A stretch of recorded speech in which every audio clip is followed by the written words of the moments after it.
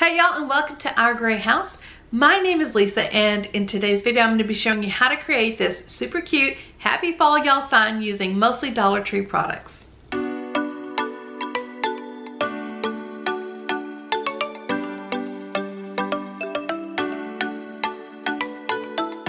First step in the project is to glue these Jenga blocks together. I'm going to be doing 4 across, 5 down, 4 across, and then 5 up to basically create a frame.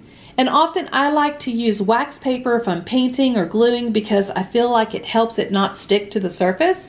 And I almost always have a wet paper towel or like a baby wipe or something like that handy. So in case I have any seepage or anything like that from the glue, I can easily wipe it off and quickly wipe it off.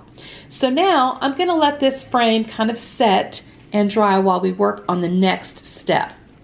The next step is to paint your canvas. I'm using Rustoleum chalked ultra matte paint in the color charcoal. It covers really well, and I think it's just going to help the letters to pop. I found these free printables online. I'll link them below. I'm using the one that says Happy Fall Y'all, but you do have other options. And I'm going to put some chalk on the back of that paper because I'm going to use that as kind of like a tracing thing. I don't know what you call that, but anyway, I'm going to trace those letters out, and then I'm going to go back with a white paint pen and color in those letters.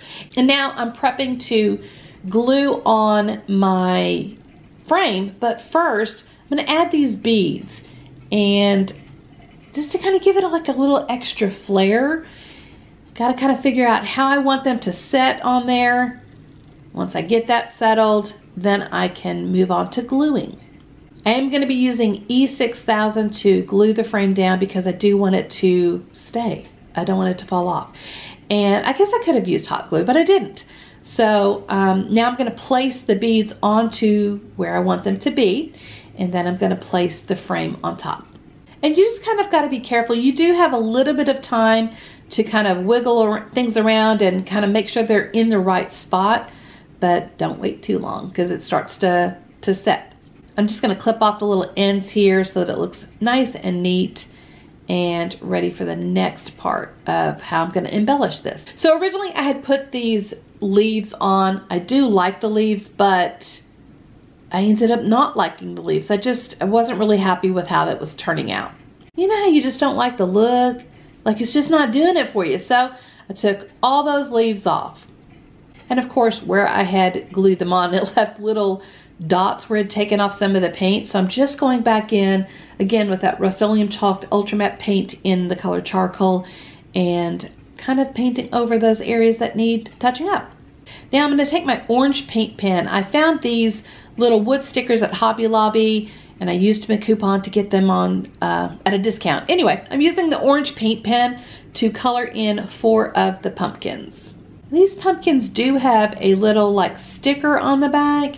I'm not really sure. Anyway, I tried to use it, but I thought, no, it's not going to really stick very well. So I ended up just taking them off with my little blade cutter thing, and I'm going to end up hot gluing those onto the surface.